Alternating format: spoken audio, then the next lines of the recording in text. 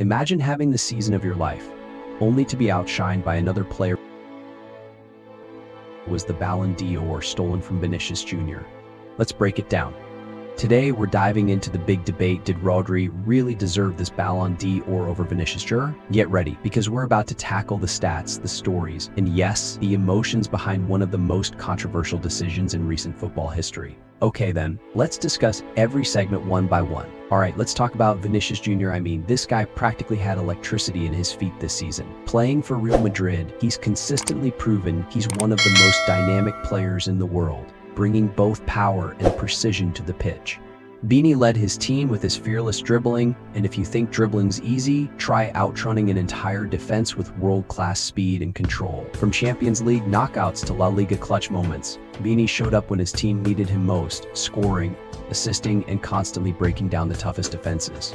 Think about it, he's been a nightmare for defenders everywhere. At this point, defenders probably have a whole therapy group just for recovering from Vini's moves. And let's look at the numbers. Vini Jr. was in the top for assists and dribbles completed. These aren't just vanity stats. These stats prove he's a game changer, setting up goals and opportunities with precision and flair. So how could someone this impactful miss out on the Ballon d'Or? Now, let's look at Rodri. Some say he's a silent assassin on the pitch, a player who might not get the highlight reels. But without him, Manchester City wouldn't have won these trophies. And think about that: Premier League, Super Cup, Club World Cup, and Euros. This is something that very few teams achieve, and Rodri was instrumental in it. But here's the thing: Rodri doesn't play a flashy role. No step-overs, no dribbling down the sidelines. Instead, he's like the glue that holds City together. He controls the tempo, intercepts critical passes, and orchestrates plays from the center.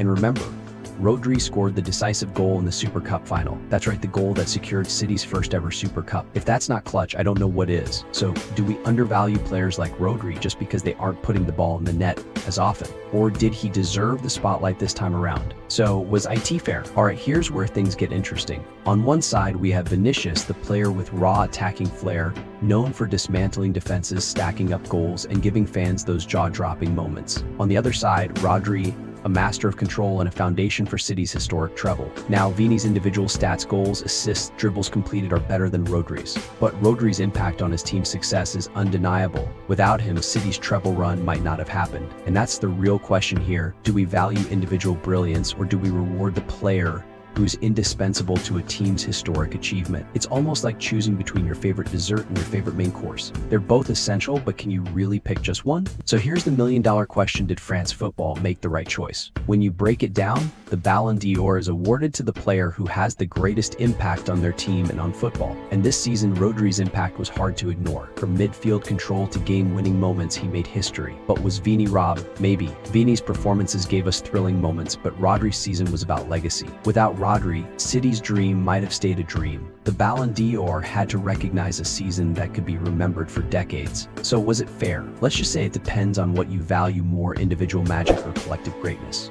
I personally think it was right decision. What do you think? You can comment below. If you like this video, please make sure to like the video and subscribe to the channel.